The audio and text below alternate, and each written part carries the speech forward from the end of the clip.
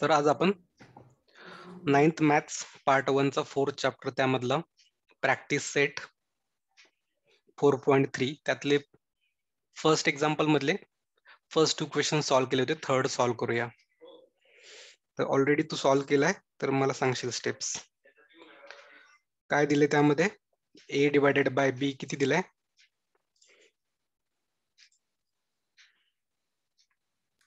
7:3.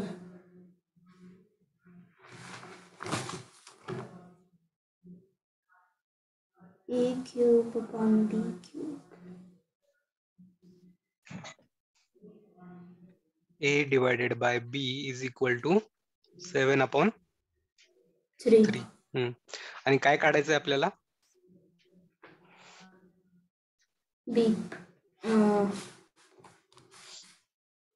A cube minus B cube a cube divided by B cube. Minus b cube divided by b cube is equal to what? सांग मग कसं solve केलंय तू? A cube upon B cube is equal to 7 cube upon 3 cube. Very good. दोघांचा आपण cube केला. Cubing both the sides. Okay. तर 7 चा पण क्यूब केला आणि 3 चा पण क्यूब केला. किती आला तो? 7 चा cube 343 आला आणि 3 चा 27. 27. ओके. नेक्स्ट स्टेप काय केली? The A cube minus B cube upon B cube is equal to हा, मग त्याला त्या स्टेपला काय म्हणतात? dividendo. More bye डिव्हिडंडो. A a cube minus minus B b cube upon B cube is equal to 343 minus 27 divided by 27 okay. Next is equal to 316 upon 27. Okay. This is the final answer. Correct. Oh, अशाच प्रकारे fourth पण solve केलंय. Yes. oh. याचं काय आलं तर answer? पहिला multiply केलंय. पहिलं 7 ने न्यूमरेटरला आणि 9 ने डिनॉमिनेटरला मल्टिप्लाय केलं, राईट? हो आणि नंतर कंपोनेंडो आणि डिव्हिडेंडो केला. हो. ओके. आता सेकंड सॉल्व्ह करूया क्वेश्चन. ओके. सेकंड मध्ये काय दिलंय? त्याच्या उलट दिलंय. आपल्याला जो रेशो काढायचा होता तो दिलाय already. 15a square plus 4b square divided by 15a square minus 4b square is equal to 47 divided by 7. Then find the values of following ratio. सांग मग कसं काढणार?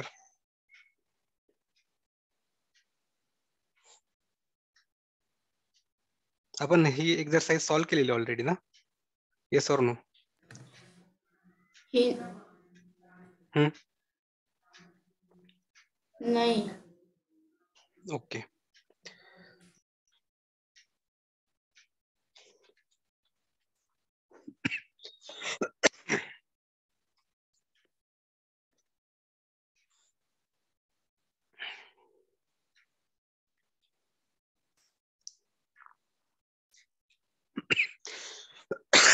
ओके. कसं करणार आपण याला? अगोदर सेमच रूल यूज करणार. कोणता? कंपोनेंडो आणि डिव्हिडंडोचा. चला तर सुरू करूया. काय आहे क्वेश्चन? सेकंड क्वेश्चन काय दिले त्यामध्ये? 15a square plus 4b square divided by 15a square minus 4b square is equal to 47 upon 7. Upon 7. आपल्याला काय करायचं? हे कॅन्सल करत जात. फक्त a डिवायडेड बाय b ची व्हॅल्यू काढायची, राईट? मग कॅन्सल कसं करणार की आपल्याला माहिती आहे कंपोनंडो आणि डिव्हिडंडोने कॅन्सल होऊ शकतं. ओके, तर अप्लाय करूया. Bye componendo and डिव्हिडेंडो. काय करतो कंपोनेंडो मध्ये आपण, सांग.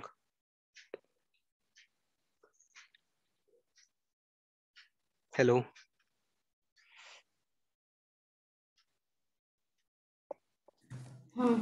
काय करतो कंपोनेंडो मध्ये? त्या व्हॅल्यूचे वरती ऍडिशन आणि खाली सबट्रॅक्शन. की जे न्यूमरेटर आहे त्यामध्ये आपण डिनॉमिनेटर ऍड करतो कंपोनेंडो मध्ये.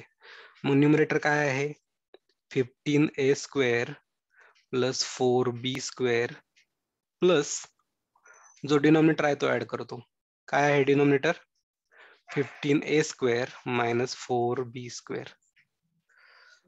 आणि खाली काय करतो? न्यूमरेटर आणि डिनॉमिनेटर यांचं सबट्रॅक्शन करतो. न्यूमरेटर काय आहे? 15a² plus 4b² minus 15a² minus 4b². आणि इकडे पण तेच करणार राईट साईडला. इकडे काय येईल सांग?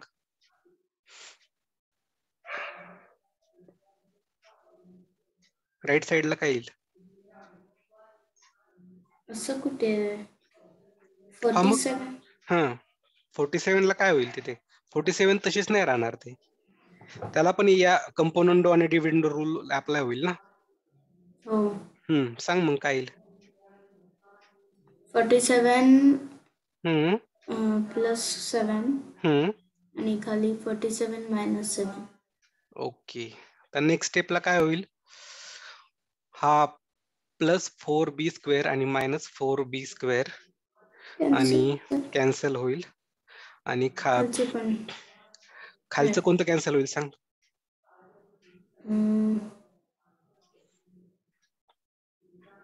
मायनस. कोणतं मायनस?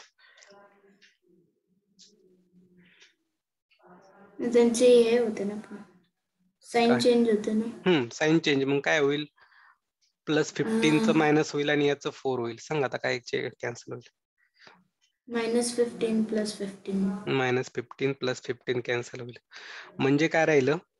15a² प्लस 15a² किती झाले? 30a².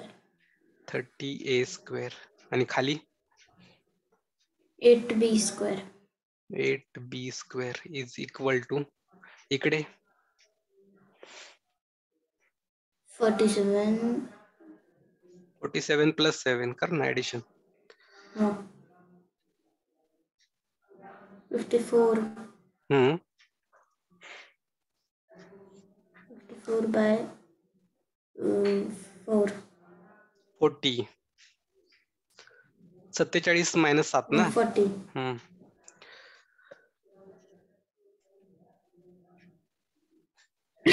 नंतर काय करणार आपण? तर आपल्याला हे 30 आणि 8 नको आहेत इकडे, म्हणजे आपण त्यांना कॅन्सल करू शकतो. तर कसं कॅन्सल करणार? 2 ने करूया. 2 4 जा 13 आणि इकडे वर किती येईल? 15. करेक्ट.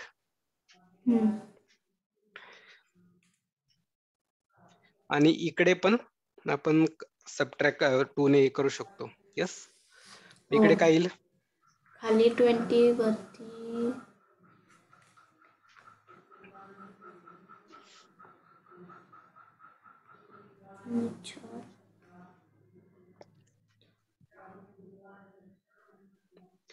बे रिमाइंडर आला 1 14 27. म्हणजे किती झालं? 15a² divided by 4b² is equal to 27 की 17. कर ना एकदम व्यवस्थित. अगोदर आपण काय करतो? 2 ने ना 5 आहे ना, बेदुने 4. बेदुने 4. समजलं? आपल्याला तर लेफ्ट साइडला फक्त ए आणि बी पाहिजे, म्हणजे 15 आणि 4 आपण राईट साइडला घेणार आहे. काय होईल त्यांचं सांग बरं. A upon B square is equal to 24. 24 कुठे? Sorry, 27 into 15 upon 4. आता जेव्हा आपण हे जेव्हा राईट साइडला नेतो तेव्हा जो डिनॉमिनेटर आहे तो न्यूमरेटरला येतो, न्यूमरेटर आहे तो डिनॉमिनेटरला येतो.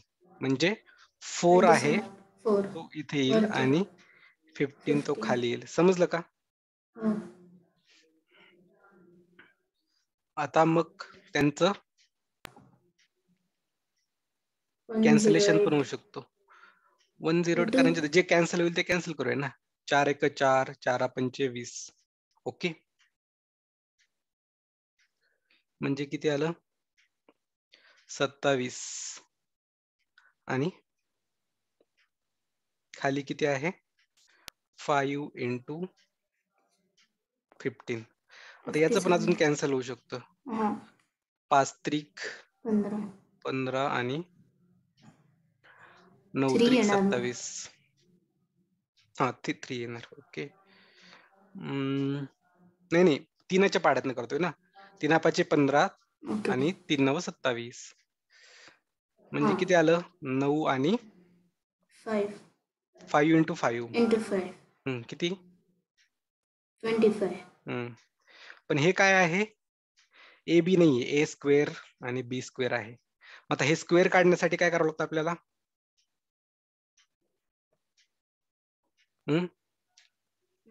रूट स्क्वेअर रूट घ्यायचा. Taking square route on both side. 3 upon 5. झालं आन्सर. समजलं? हो. So right down.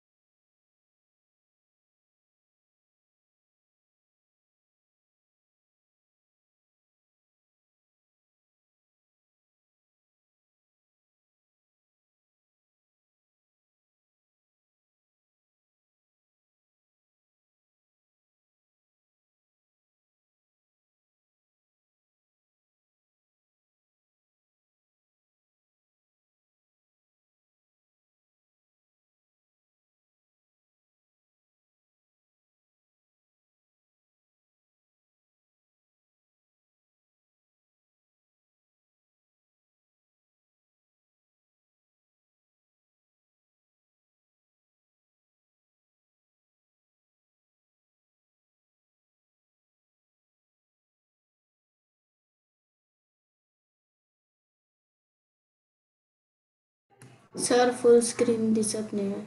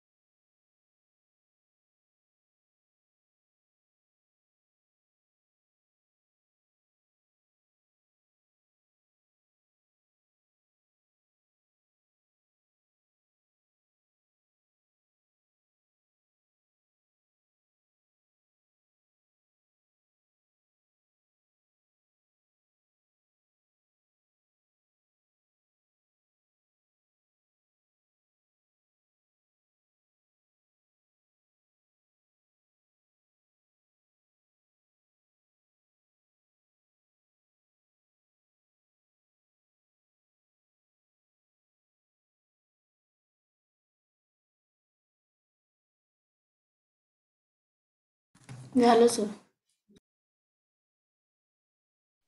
Okay.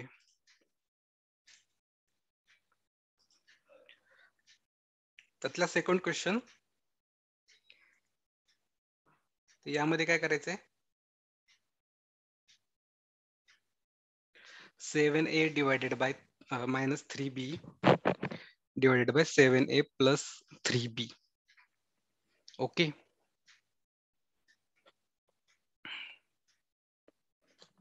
Sir वही संपली. मग स्टॉप करायचं. 7a मायनस 3b आणि 7a प्लस 3b हे काढायचं आपल्याला. आणि आपल्याला पहिल्या क्वेश्चन मध्ये काय मिळालंय, a डिवायडेड बाय b. काय आहे त्याची व्हॅल्यू, 3 बाय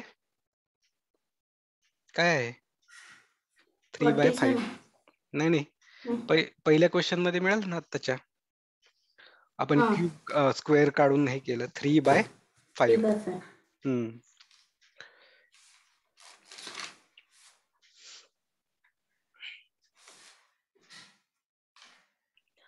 मग आता आपल्याला काय दिले, a डिवायडेड बाय b. पण पहिल्या क्वेश्चन मध्ये तर प्रत्येकाला ते व्हॅल्यू घेतलेली ना. हा, म्हणजे तिथपर्यंत ते सोल्युशन सेमच आहे, आणि मग तिथून पुढे आपल्याला याचं सोल्युशन काढायचंय. म्हणजे सेम तुला परत फक्त सेकंड क्वेश्चन आला तर पहिला क्वेश्चन सॉल्व्ह करून मग तुला दुसरा क्वेश्चन सॉल्व्ह करावा लागेल. पण तसं जनरली होत नाही. ते काय करतील, हा क्वेश्चन दिला तर यामध्ये a डिवायडेड बाय b ची व्हॅल्यू देतील आणि मग सॉल्व्ह करायला लावतील. ओके. हां. तर यामध्ये काय करणार आपण, मल्टिप्लाय कशाने करणार सांग.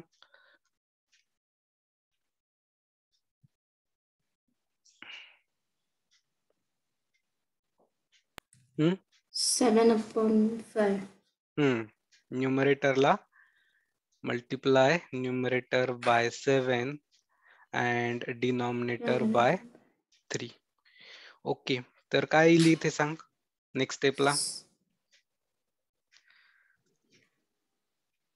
7a divided by 3b is 3b. Equal to किती येईल सांग. 7a minus 3b. मायनस नाही, पुढचं राईट साइड तर करावं लागेल ना आपला, हा त्याची दोन्ही पण करावं लागेल ना, फक्त लेफ्ट साइडला करून उपयोग नाही ना. बाय बोथ साइड करणार आहे आपण मल्टिप्लाय, 3 ला पण करणार आणि 5 ला पण करणार.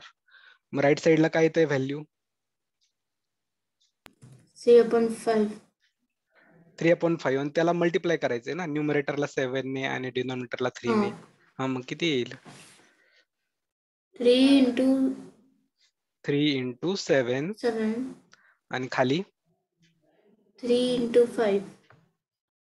5 into 3. ओके. त्यानंतर काय करायचंय आपल्याला, कंपोनंडो आणि डिव्हिडंडो बाय कंपोनेंडो अँड डिव्हिडंडो. सांग मग काय होईल, कंपोनेंडो आणि डिव्हिडंडो अप्लाय केला तर काय होईल. मायनस प्लस म्हणजे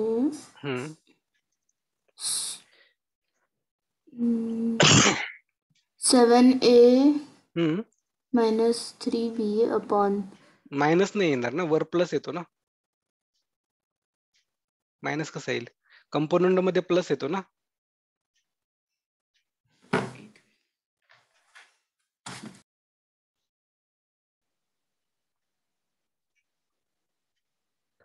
कंपोनंट मध्ये मायनस येतो का प्लस येतो,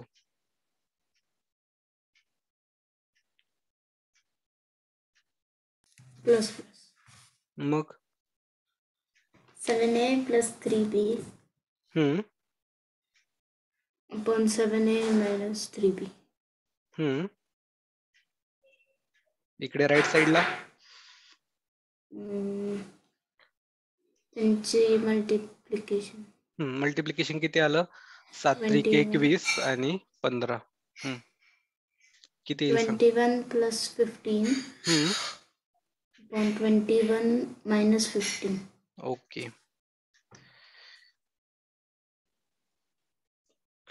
मग काय आलं त्यांचं addition subtraction? 7a plus 3b divided by 7a minus 3b is equal to, सांग addition. 36 divided by 36 divided by 6. 6. व्यवस्थित कर. 21 वजा 15 करायचंय म्हणजे 6. Okay, correct. पण आपल्याला काय पाहिजे आन्सर? कशाचं पाहिजे? AB. म्हणजे याच्या उलट पाहिजे. आता यातलं हे कॅन्सल होतंय. 6 1 6 आणि 6 6 36 बरोबर. हो. म्हणजे हे किती आलं? 6 डिवायडेड बाय 1. पण आपल्याला याच्या उलट पाहिजे. काय पाहिजे आपल्याला? 7a minus 3b divided by 7a plus 3b. मग ते पाहण्यासाठी काय करायचं? याला पण उलट करायचं. हा 1 वर जाईल 1:6. 1/6. आणि याला म्हणतात inverse. Inverse operation. Bye inverse हे आपण त्याचे न्यूमरेटर डिनॉमिनेटर अल्टर केले आणि हे झालं आन्सर. समजलं? हो. Right down. पण मग शेवटचं हेच आन्सर. हम्म.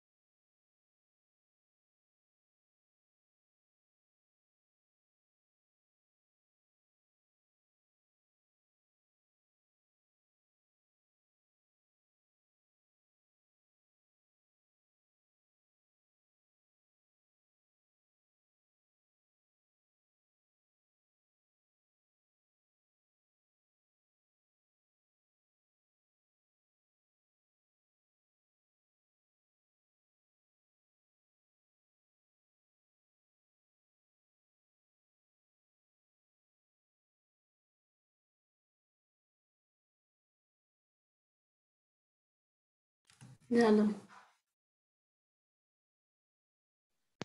ओके.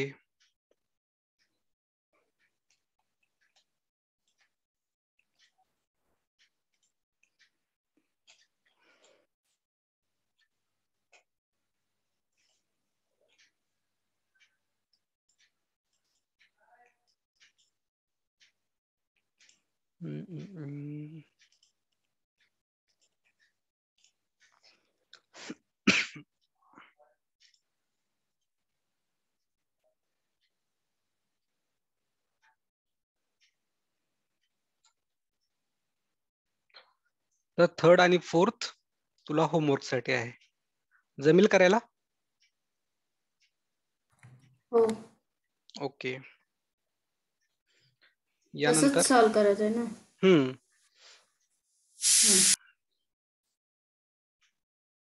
तर यामध्ये काय दिलंय अगोदर? ए च्या ऐवजी बी दिलाय. मग आपल्याला काय मिळालं आहे? ए डिवायडेड बाय बी मिळालेलं आहे. काय त्याची व्हॅल्यू आहे? 3/5. मग आता इथे बी अगोदर आहे, मग त्याला उलट करायचं फक्त. बी डिवायडेड बाय ए किती येईल तो? किती येईल? कुठलं? थर्ड. हम्म बी divide by A. A divided by B suppose आपल्याला मिळालाय पहिल्या क्वेश्चन मध्ये 3/5. तर बी डिवायडेड बाय ए काय येईल? उलट येणार. तेच करायचं इथे. 5/3 मिळेल आणि त्याच्यानुसार मग इथे काय लागतंय? स्क्वेअर लागतोय. मग दोन्ही साईडचा स्क्वेअर घ्यायचा. मग काय येईल तो स्क्वेअर? बी स्क्वेअर अपॉन ए स्क्वेअर 25/9. मग हे ऑपरेशन करायचं नंतर हा. कंपोनंडो आणि डिव्हिडंडो करायचं. पण इथे वर मायनस आहे म्हणजे त्याचा इनव्हर्स घ्यायचा परत. झालं आन्सर. आणि इकडे स्क्वेअरच्या ऐवजी क्यूब आहे फोर्थ मध्ये. ओके. हो.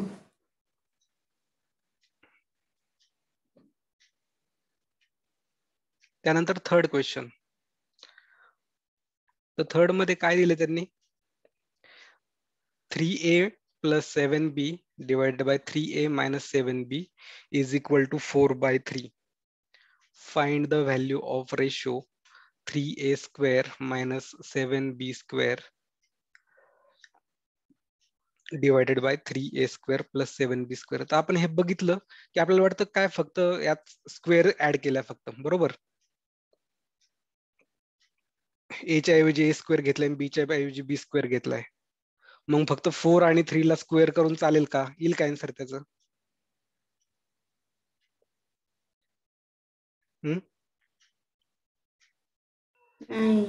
मग त्यासाठी आपल्याला परत ए डिवायडेड बाय बी च्या व्हॅल्यू काढावं लागतील आणि त्यानुसार मग पुढचा आन्सर काढावं लागेल.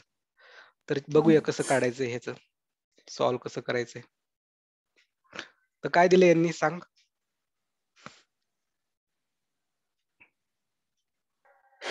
थ्री ए प्लस स्क्वेअर वाला.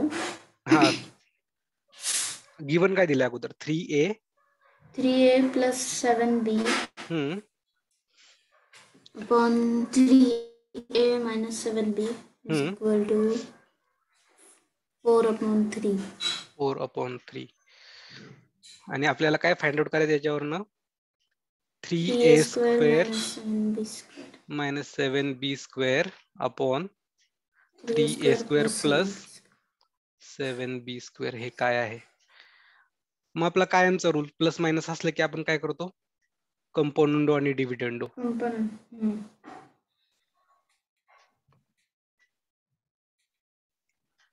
Dividend. काय होतं कंपोनंडो डिव्हिडंडोनी? सांग. 3a square. Sorry. स्क्वेअर कशाला? 3a 3a plus 7b पुढे सांग. plus होतं ना प्लस 3a minus 7b. खाली पुढे 3a plus 7b minus 7b minus 3a minus 7b. 3a minus 7b. Right साईडला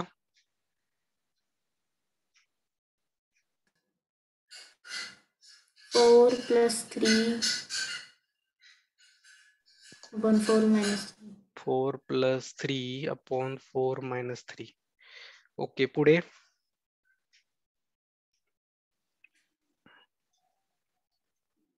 Plus 7b minus 7b cancel. खाली हा 3a plus सॉरी मायनस येणार आणि 7b प्लस आणि त्यातलं 3a minus 3 cancel.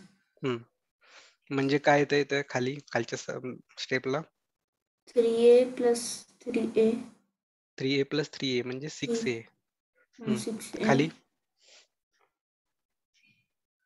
14b 14b is equal to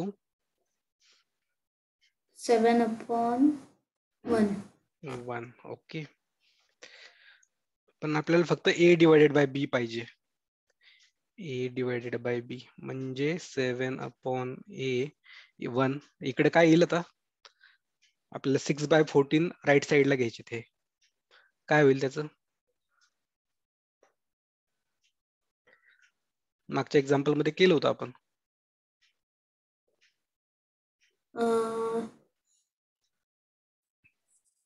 a upon b is equal to 7 upon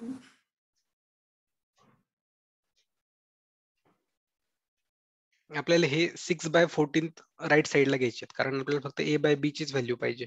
into सांग ना into into 14 upon 6. 14 upon 6 म्हणजे काय झालं ते या दोघांचं मल्टिप्लिकेशन करूया. 14 7 किती 98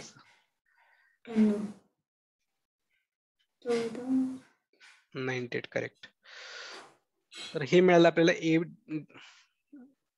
डिवायडेड बाय b ची व्हॅल्यू किती मिळाली 98/6. बरोबर. तर याला आपण अजून रिड्यूस करू शकतो. कितीने रिड्यूस करता येईल 2 ने करता येईल. करूया. बेत्रिक 6 बेचोक 8 एक आला 92 18 बरोबर 49/3. आता हे छोटं झालं तर याला आपल्याला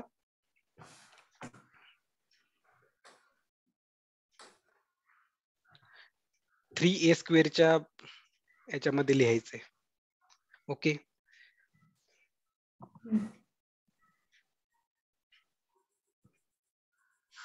तर काय करणार आपण अगोदर स्क्वेअर करून घेणार त्याचे स्क्वेअरिंग.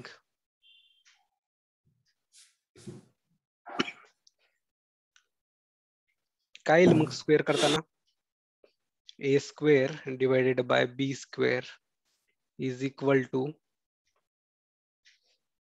49 चा स्क्वेअर किती येईल कर 49 चा स्क्वेअर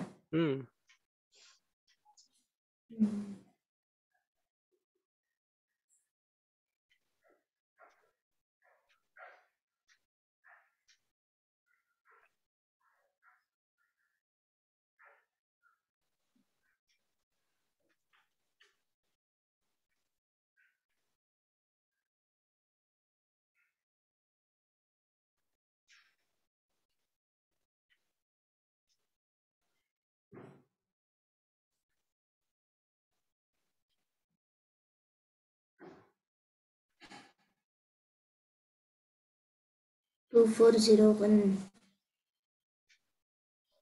2401 आणि 3 चा 27 सॉरी 9 9. हे झालं a² डिवायडेड बाय b². बरोबर. आता त्याला काय पाहिजे आपल्याला a च्या अगोदर 3 पाहिजे आणि b च्या अगोदर 7 पाहिजे. म्हणजे कशाने मल्टिप्लाय करणार न्यूमरेटरला करणार आपण 3 ने आणि डिनॉमिनेटरला किती करणार 7 ने. म्हणजे काय येईल? कर मग 2401 इंटू 3.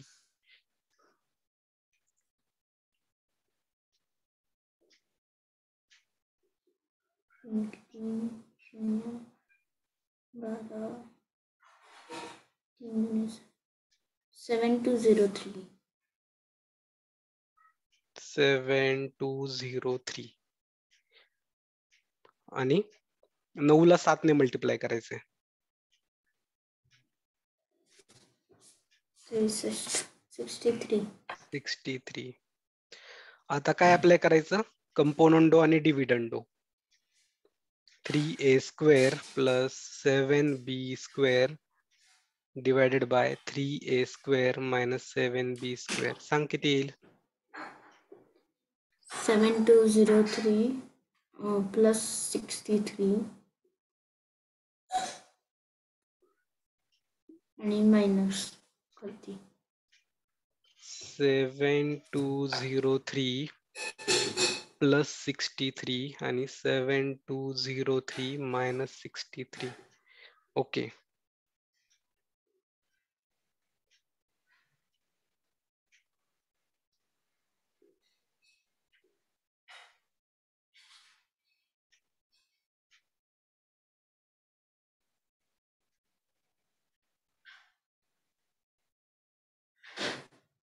करा मग ऍडिशन सबट्रॅक्शन.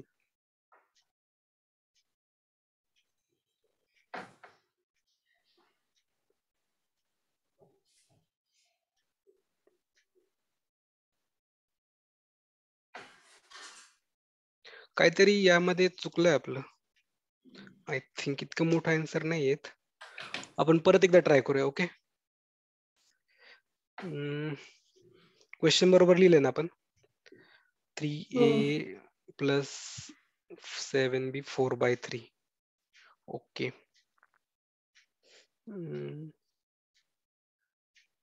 परत एकदा चेक करूया. मग काय केलं अगोदर? कंपोनंडो डिव्हिडंडो घेतला. 7 7 कॅन्सल झालं. 3 3 कॅन्सल झालं. ऍडिशन सबट्रॅक्शन केलं. 7 4 2 3 7 1. ओके. 3 आणि 3 6 14 बी. ओके. 14 वर गेला, 6 खाली आला. 14 25 70 14 7 84 14 7 98 6. 98च आपण स्मॉल केलं.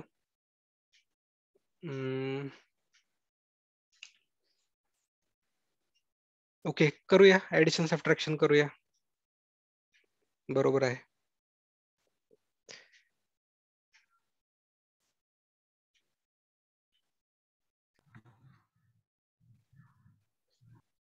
किती येते? 7203 प्लस 63.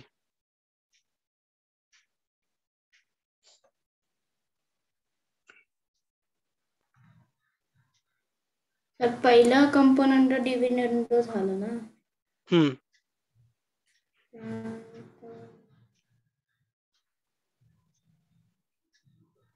दोनदा करावं लागेल ना याच्यामध्ये. याच्यामध्ये काय केलं? पहिल्यांदा कंपोनंडो डिव्हिडंडो करून a डिवाइडेड बाय b ची व्हॅल्यू काढली आणि त्याच्यावरून आपल्याला हे पुढचं काढायचंय 3a स्क्वेअरचं. त्यासाठी इथे कंपोनंडो डिव्हिडंडो केला परत. ओके. मग किती ते ऍडिशन? 6266 divided by 6140. बरोबर. हे कंपोनंट कंपोनंडो 3a डिव्हिडंडो इथे केलंय. स्क्वेअर इथे केला कंपोनंडो डिव्हिडंडो.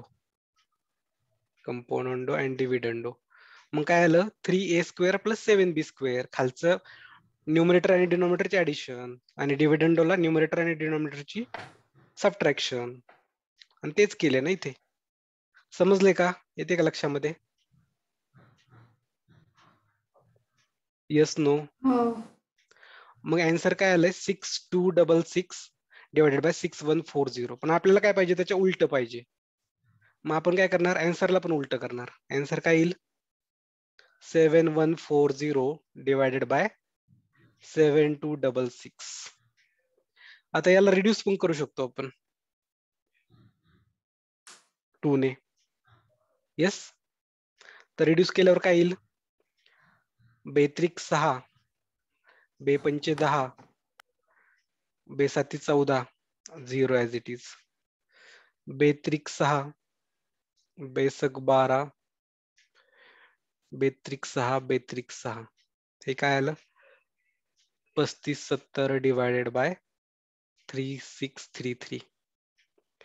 आता याला अजून डिवाइड होत नाहीये, तर हे त्याचा final answer. So right down. एवढा मोठा आन्सर येतो.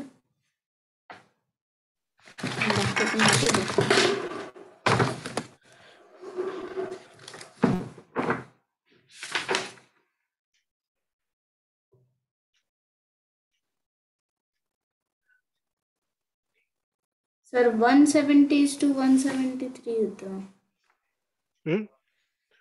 170 to 173. नाही 170 is to 173.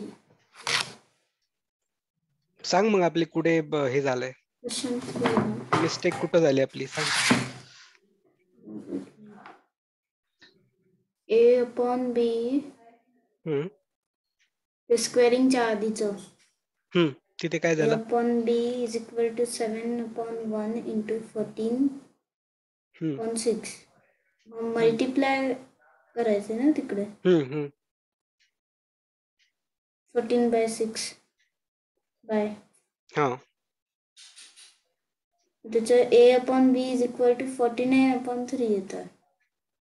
14 A upon नाही 49/3 ते आलं. 14. हा, आले की मग इथे 49 upon 3. 49चा स्क्वेअर येतो 2401 आणि हा 9. मग multiply both the sides by 3/7. ते कुठे केलं? केले की ते 3/7 काय केलं? मग 3A square is equal to 343 येते. 343. 343 स्क्वेअर कसा 343 आला? 49 आहे ना वर, 49चा स्क्वेअर 343 कसा येईल? नाही तो नव्हे. मग खालचं 2401 into 3 केलं ना. त्याचं त्यांनी नाही, पण त्याचे जास्त आहे.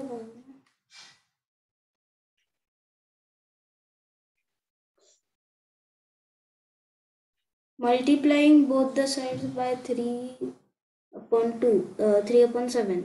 केलं ना Then मग आपण, therefore 3A केलं ना आपण. square upon 7B square is equal to 343/3.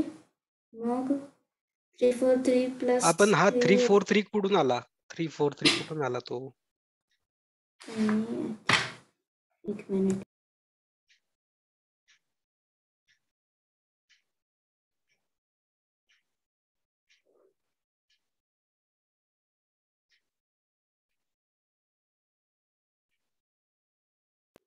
ते हे केलं असणार.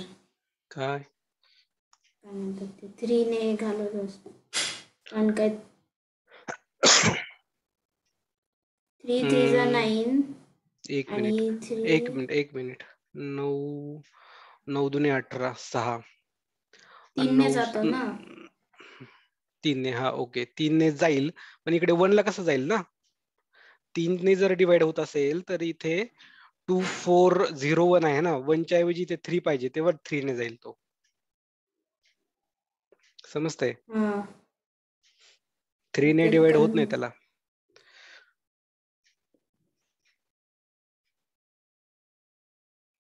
तर जे आपण आन्सर काढले तेच बरोबर आहे. तुमचं चुकलं असेल मे बी, किंवा आपण परत नेक्स्ट लेक्चरला हे करूया, क्रॉस चेक करूया. तोपर्यंत हेच लिहून घे. हो.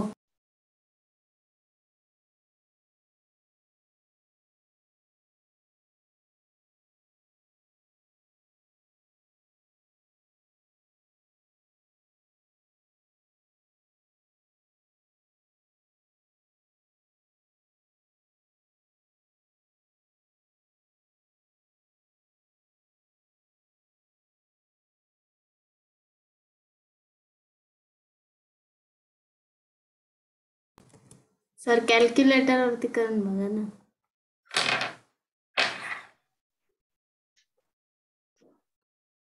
कॅल्क्युलेटर करण्यात काही अवघड नाही ना हे. पण तरी आलं तर. बर, तू लिहून घे तोपर्यंत मी करतो. हो.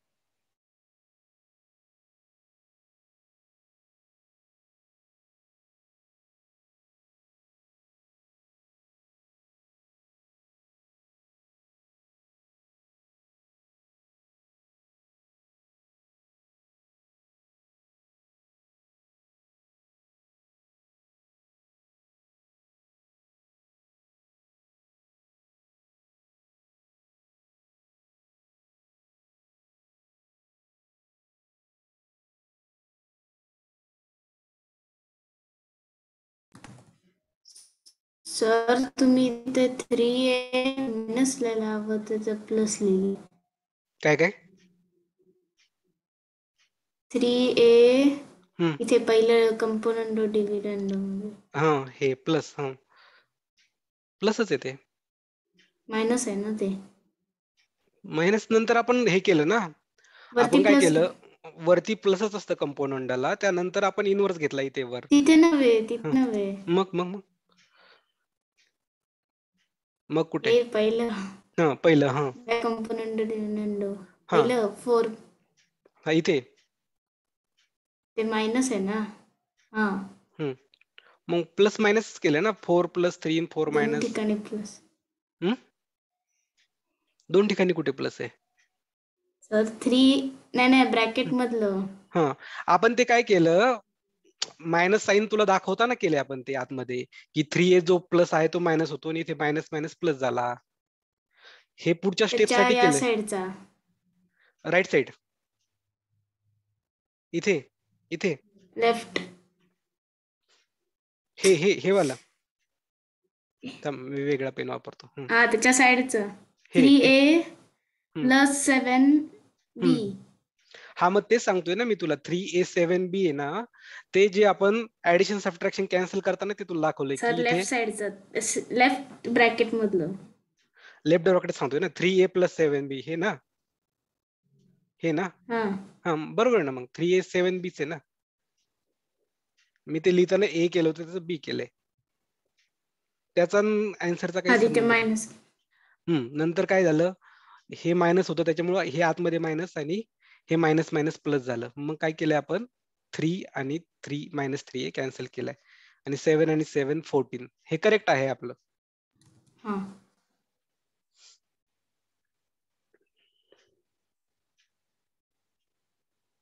दुसरा काहीतरी प्रॉब्लेम असू शकतो, चेक करूया. मी परत एकदा रफ चेक करेल. लिहिलं का आन्सर? नाही. So right down.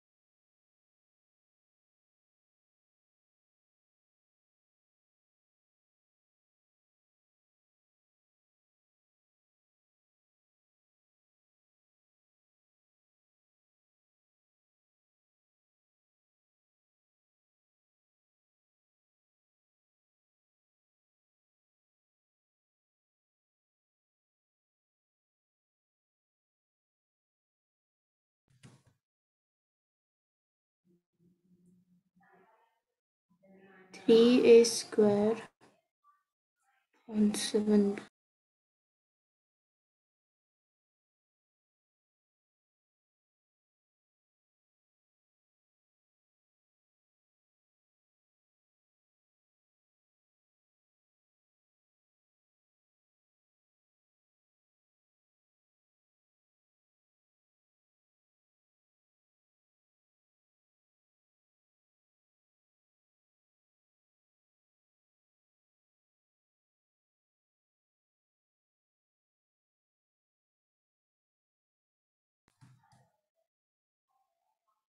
The 7203.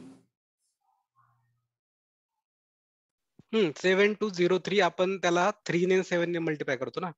याला 3 ने केलं आणि याला 7 ने केलं, त्याच्यामुळे आलं ते. Into हम्म.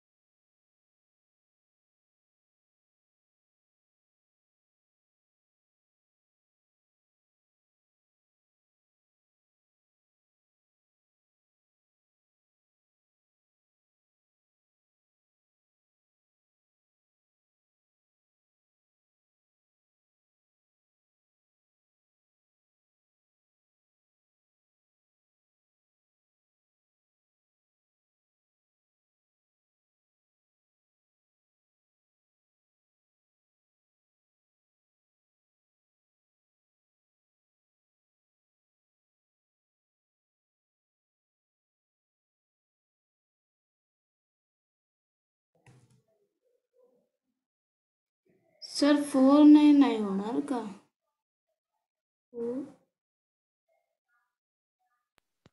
4 ने काय? 4/3 into 4. कशाला? ते 2401. हा 240 इंटू 3 आहे ना. 24 ते 72 आणि 3 एक 3. ओके. तूच केलं ना ते. हो.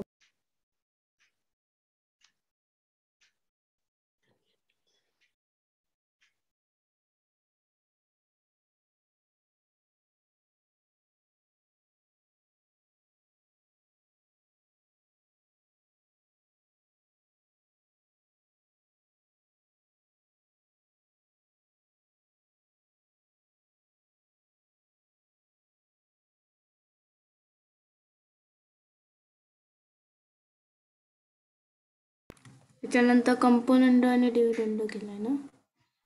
हम्म.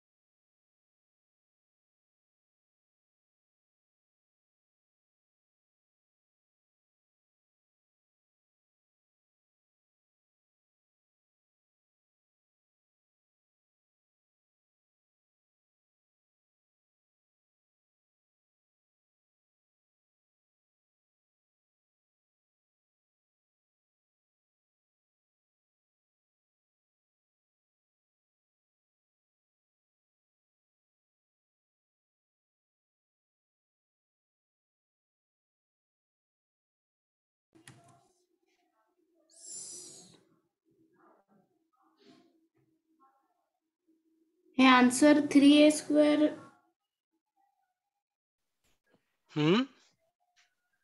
आन्सर कशाचा आलाय? 3a² अपॉन 3a² -7 + बी. 7 त्याचं ना.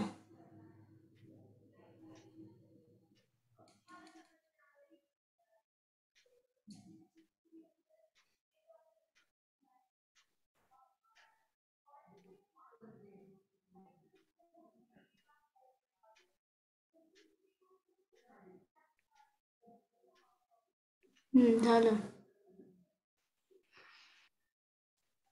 ओके.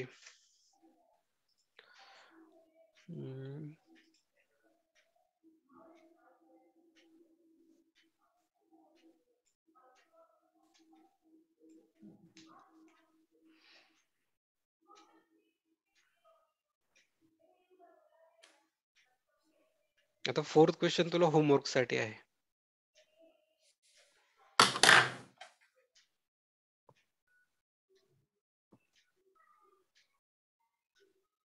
ओके.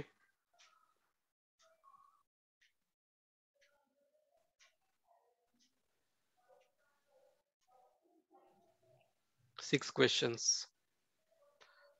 जमतील?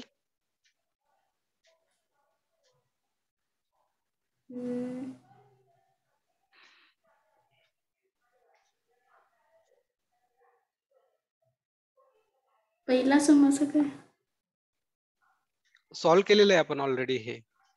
हे क्वाड्रॅटिक इक्वेशन्स आहेत, ते सॉल्व्ह करायचे.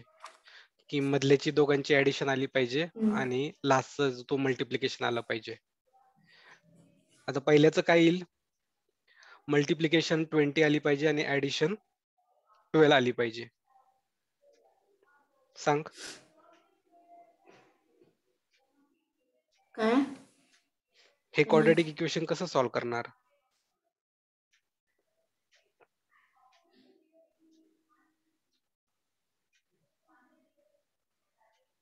Hmm.